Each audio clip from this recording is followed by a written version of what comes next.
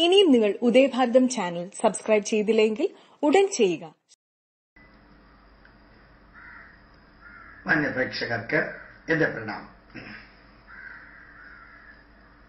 ധാരാളം വ്യക്തികള്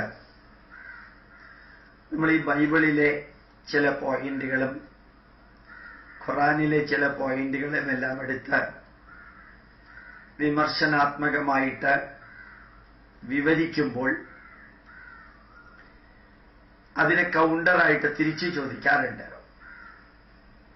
പാഞ്ചാലിക്ക് എങ്ങനെയാ 5 ഭർത്താക്കന്മാരുണ്ടായത്, അല്ലെങ്കിൽ കർണൻ എങ്ങനെയാ ജനിച്ചത്, കുന്തിക്ക് കർണൻ എന്ന മകൻ എങ്ങനെയാ ഉണ്ടായത്,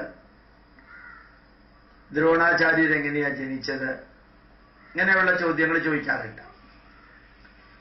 വളരെ നല്ല ഉദ്ദേശത്തോടുകൂടി ചോദിക്കാറുണ്ട്. ചലഞ്ച് ചെയ്യാനും കൗണ്ടർ ചെയ്യാനുമായിട്ട് ചോദിക്കാറുണ്ട്.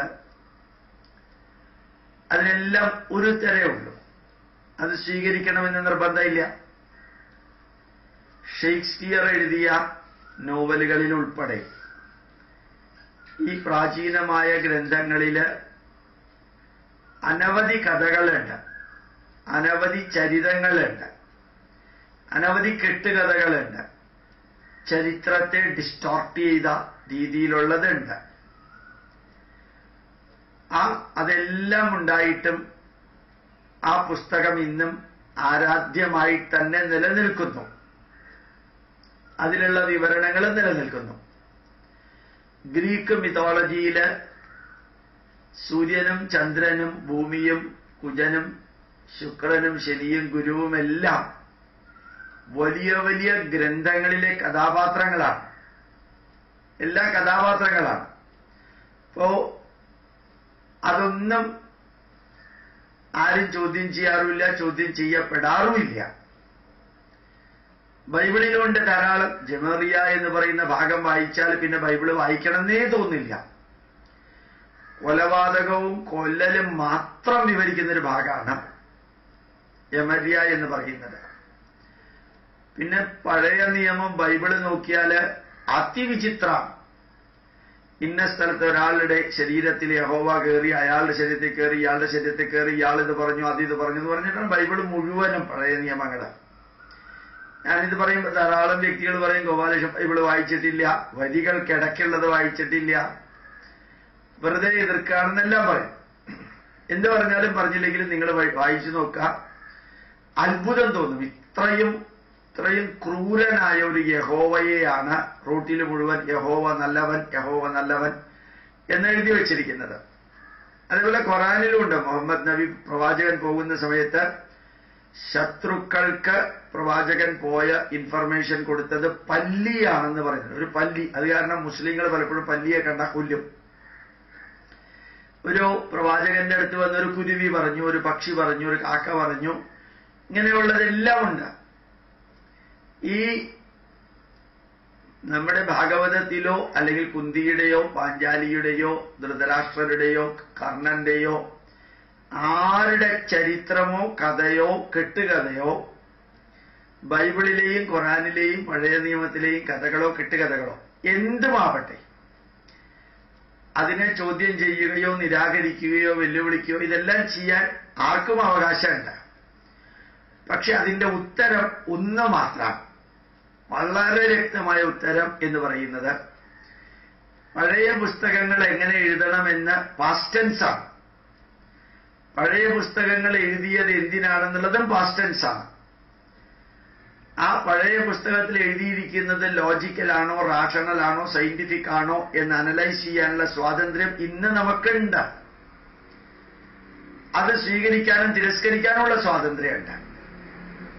പക്ഷേ ഈ പാഞ്ചാലിക്ക് 5 ഭർത്താക്കന്മാർ ഉള്ളതുകൊണ്ട് നിങ്ങളെല്ലാവരും ഹിന്ദുക്കളാവണം, അല്ലെങ്കിൽ കർണൻ ഇങ്ങനെ ചെയ്തതുകൊണ്ട് ആ കർണനെ പൂജിക്കണം, അല്ലെങ്കിൽ കർണനെ എതിർക്കണം, നിങ്ങളെല്ലാവരും കർണനെ എതിർക്കാനായിട്ട് മതം മാറി ഇങ്ങോട്ട് വരണം എന്നിപ്രകാരം ഈ അതിപുരാതനമായ ഗ്രന്ഥങ്ങളിൽ എഴുതിയിരിക്കുന്ന കാര്യങ്ങള് പറ്റിക്കാനും ചതിക്കാനും വഞ്ചിക്കാനും അതിലൂടെ മതം മാറ്റാനും ഉപയോഗിക്കുമ്പോഴാണ് അതെല്ലാം യഥാർത്ഥത്തില് സമൂഹദ്രോഹമാവുന്നത്.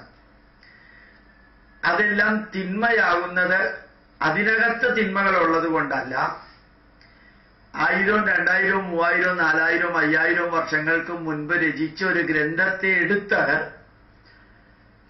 അത് പഠിക്കുകയോ സ്വീകരിക്കുകയോ തിരസ്കരിക്കുകയോ ചെയ്യാൻ വ്യക്തിപരമായിട്ടുള്ള സ്വാതന്ത്ര്യമുള്ളപ്പോൾ അതിനെ മുഴുവനും തെറ്റിദ്ധരിപ്പിച്ച് ഇന്ന് മതം മാറ്റാൻ ഉപയോഗിക്കുന്നു. ആ മതം മാറ്റാൻ ഇന്നലെ ഞാൻ പറഞ്ഞിരുന്നു, കന്യകയിൽ ഗർഭം ധരിച്ചതാണ് യേശുക്രിസ്തു. മനുഷ്യന് വേണ്ടി വേറൊരാളെ കുരിശിലേറ്റി, പാപം ചെയ്തവൻ അപ്പുറത്തിരിക്കുമ്പോ നല്ലൊരു മനുഷ്യനെ കുരിശിലേറ്റി. കുരിശിലേറ്റുന്നത് വരെ ദൈവം ഉണ്ടാതിരുന്നു. കുരിശിലേറ്റിയാൽ ബോധം പോയപ്പോഴത്തേക്കും ഭൂമി കുലുങ്ങി, കടല് ഇരമ്പി, ആകാശം ഇരുണ്ടു.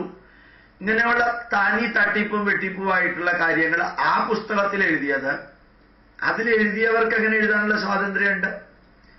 പാഞ്ചാലിക്ക് 5 ഭർത്താക്കന്മാരുണ്ട്, അവരിൽ 100 മക്കളോ 2000 മക്കളോ വീതം ഉണ്ടായിരുന്നു എന്നൊക്കെ അവർക്ക് എഴുതാൻ സ്വാതന്ത്ര്യമുണ്ട്.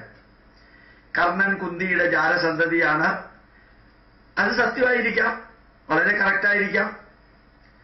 അപ്പോ അതെല്ലാം അവിടെ ഇരിക്കട്ടെ. വേണമെങ്കിൽ വായിക്കൂ, വേണമെങ്കിൽ വായിക്കണ്ട, വേണമെങ്കിൽ എടുക്കൂ, വേണമെങ്കിൽ എടുക്കണ്ട. ഇങ്ങനെ പറഞ്ഞു വിട്ടാല് ബൈബിളിൽ ഒരു തിന്മ പോലും കാണാൻ സാധ്യമല്ല. ഖുർആനിലും ഒരു തിന്മ പോലും കാണാൻ സാധിക്കില്ല. പ്രാചീന ഗ്രന്ഥങ്ങളിലൊന്നും കാണാൻ സാധിക്കില്ല.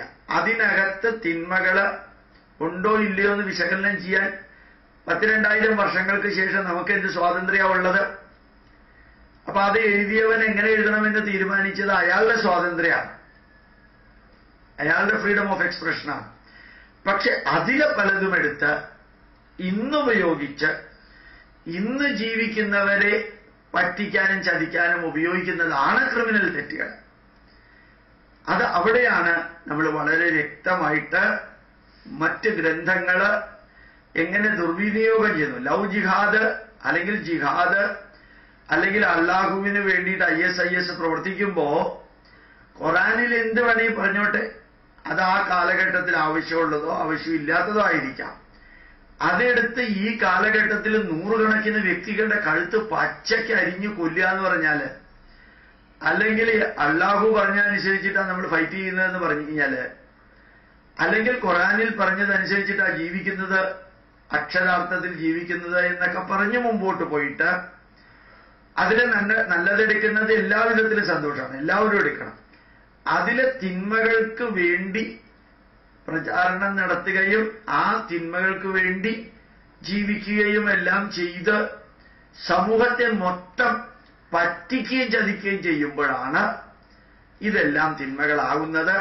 അതുകൊണ്ട് പാഞ്ചാലിക്ക് എത്ര ഭർത്താക്കന്മാരും ഭാര്യമാരും ഉണ്ടെങ്കിലും, കർണൻ എങ്ങനെ ജനിച്ചാലും ജനിച്ചില്ലെങ്കിലും, അതുപോലെ ഗാന്ധാരിക്ക് എത്ര മക്കളുണ്ടെങ്കിലും അതൊന്നും യഥാർത്ഥത്തിൽ ഉത്തരം നൽകാൻ പറ്റാത്തത് കൊണ്ടല്ല, അതൊന്നുമല്ല പ്രശ്നം. അല്ലെങ്കിൽ കന്യകയിൽ യേശുക്രിസ്തു ജനിച്ചാലും കുഴപ്പമില്ല, യേശുക്രിസ്തു മറ്റുള്ളവർക്ക് വേണ്ടി കുരിശിലേറിയാലും കുഴപ്പമില്ല, യേശുക്രിസ്തു മരിച്ച് പുനർജനിച്ചാലും കുഴപ്പമില്ല.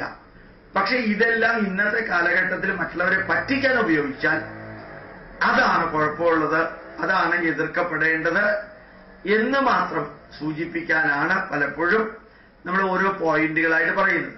യേശുക്രിസ്തുവിനെ ആണിയടിച്ച കുരിശ് പൂജിക്കണോ വേണ്ടയോ എന്നുള്ളത് നിങ്ങളുടെ ഉത്തരവാദിത്തം. പക്ഷെ അരുണാചൽ പ്രദേശിലും ആസാമിലും അതാണ്. ഹിന്ദുക്കളുടെ വീട്ടിൽ ആരെങ്കിലും മരിച്ചാൽ ആ മരിച്ച് 2-ാം ദിവസം കൊണ്ടുപോയിട്ട് മരിച്ചവന്റെ വീട്ടിൽ കുരിശാണ് കുഴിച്ചിടുന്നത് ഇവിടുത്തെ കേരളത്തിലെ ക്രിസ്ത്യാനികൾ. എന്നിട്ട് അത് മാറ്റിയാല് ഈ പ്രേതാത്മാവ് നിങ്ങളെ ഉപദ്രവിക്കുന്നു, പേടിപ്പിക്കുകയും ചെയ്യാം. എല്ലായിടത്തും ഹിന്ദുക്കളുടെ ശ്മശാനം ഉണ്ടെങ്കിൽ രാത്രിക്ക് രാത്രി വന്ന് കേരളത്തിലെ ക്രിസ്ത്യാനികള് ആ ഡെഡ് ബോഡിയുടെ മുകളിൽ മുഴുവനും കുഴിച്ചിടും. അവർക്കത് മാറ്റാനും പറ്റില്ല, പേടിപ്പെടുത്തുക അവരെ. ഇങ്ങനെയുള്ള തിന്മകൾ ചതിക്കാനും പറ്റിക്കാനും വേണ്ടി മാത്രം ജനിച്ച ഒരു വർഗമായിട്ട് നോർത്ത് ഇന്ത്യയിലും നോർത്ത് ഈസ്റ്റ് ഇന്ത്യയിലും ഈ പാവങ്ങളെ മുഴുവനും മതം മാറ്റിയത് ഈ കുരിശും ഈ യേശുക്രിസ്തുവിന്റെ കള്ളക്കഥയും പറഞ്ഞിട്ടാണ്. അതിനെയാണ് എന്നും എതിർക്കേണ്ടത്. ബൈബിളിൽ എന്ത് എഴുതിയിട്ടുണ്ടെന്നുള്ളതല്ല, ഖുറാനിൽ എന്ത് എഴുതിയിട്ടുണ്ടെന്നല്ല, വേദങ്ങളിലോ പുരാണങ്ങളിലോ ഇതിഹാസങ്ങളിലോ ഉപനിഷത്തുകളിലോ എന്ത് എഴുതിയിട്ടുണ്ടെന്നല്ല, ആ എഴുതിയതിനെ ഇന്ന് എങ്ങനെ ദുർവിനിയോഗം ചെയ്യുന്നു, ദുരുപയോഗം ചെയ്യുന്നു എന്നുള്ളതിനെയാണ് എതിർക്കേണ്ടത്. പ്രണാമം, നമസ്കാരം. ഇനിയും നിങ്ങൾ ഉദയഭാരതം ചാനൽ സബ്സ്ക്രൈബ് ചെയ്തില്ലെങ്കിൽ ഉടൻ ചെയ്യുക.